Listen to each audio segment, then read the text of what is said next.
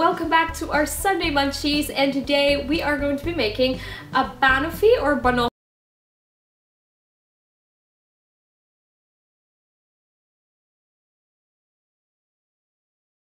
Here I picked to actually make a Banoffee instead, of a leche flan or like a mango float. Since I'm making this for my family, this is not going to be vegan, but definitely let me know in the comments down below if you want a vegan version of this, because I myself couldn't really eat it as well. And before we get started, I would just like to inform you guys that there are different ways to make a Banoffee pie, and this is just my version of making it. So let's get started. Okay, so you will be needing a container to store in your Banoffee pie later.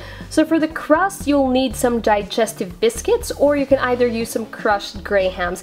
I will be using some crushed grahams later. And then you'll need 100 grams of butter that's melted, and then a little bit of condensed milk. So in here I used 200 grams of crushed grahams, and I'm going to gradually add in the butter to mix it in, and eventually I transferred it in the bigger bowl. And then after that I added in about 1 1/2 tablespoon of condensed milk to make the crust stay together and harden, because I find that the grahams breaks easily and it doesn't really hold if it was just butter. Now that's done, I'm going to transfer that into our molder. So make sure that the sides are going to be filled, and you need to press it down so that it will stay intact. So I'm going to put this on the fridge for a while and let it sit there. So for the caramel filling, you'll need 100 grams of butter, 1/2 cup of brown sugar, 3 tablespoons of cream, and 1 full can of condensed milk. So in a pot, I will melt the butter and the sugar, and you will have to keep on stirring until the sugar is fully dissolved. And remember to keep the heat low, because you don't want the butter or the sugar to burn. Now once the sugar is liquefied, you can now add in the condensed milk plus the cream, and then bring it up to a boil for about a minute or so, and then keep on stirring because you don't want the edges to burn or the bottom part to stick to the pan. And after that, I'll turn off the heat when it gets into this consistency, and I'm gonna allow it to cool down. And once it's completely cooled down, you can now see that this turns into this chewy, gooey caramel goodness. And this is why you do not overcook it, because it will harden if you cook it longer. So for the cream part, I will be using a 250 ml of full cream, and then I will be whisking it for 7 minutes until it becomes like this. Now if you have an electric beater, you can use that too, because my arms were sore after whisking this non-stop for 7 minutes. And after that, I will slice the banana into thin slices. Now I know some people cut it into chunks, but I like it this way so that you can easily layer this when we build up our pie. So now let's assemble our pie. So here's the crust a while ago, and it's all set now, and I'm going to add in the caramel first, and I'm going to make sure to fill up all the sides. And I know traditionally the bananas go in first, but with me I like adding the caramel layer first. And then I'm going to add in the bananas now. Now you can add in as many bananas as you like. With me, I stacked up 2 layers of bananas, and you can even create multiple layers if you want to, but you'll be needing a bigger container for that if that's what you're going for. So now I'm going to top everything with the whipped cream, and I'm just going to use my whisk because ain't nobody got time for a spatula. Smoothen the top.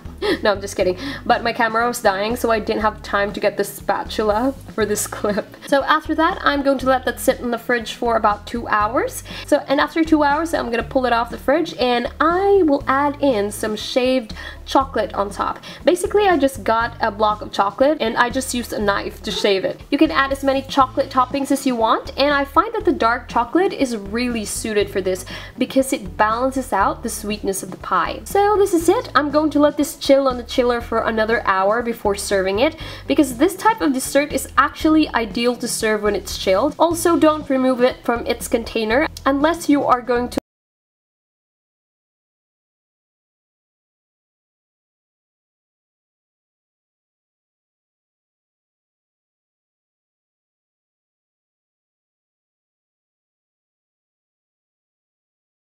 So after an hour, I took it off its molder, and now this is what it looks like. So I'm going to slice it and let you all see the inside part. This actually smells really good, and I'm planning to make a vegan version of it so I can actually eat some as well, because this is for my family. And speaking of my family, I'm going to let my family members try this out and see what they think of it, because I know some of you are wondering if the foods that I'm making on Sunday Munchies are even good, so let's see their reaction. Okay.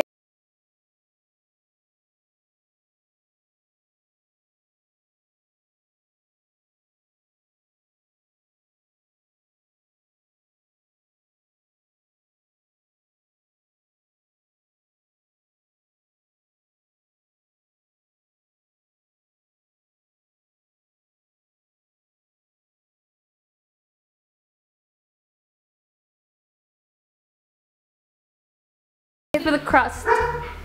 Are you eating it with a crust? Yeah. Okay.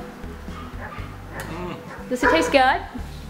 At last, we did something good. Oh my gosh, Dad! He doesn't like my vegan meals. Okay. Ready?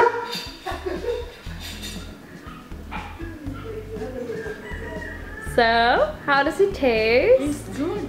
Yay! So that is it. I hope you guys liked this video, and if you did, please give this video a thumbs up. So next week, I'm actually planning to make some vegan recipes, and that is it for now. I will see you all on my next video on Tuesday. Bye!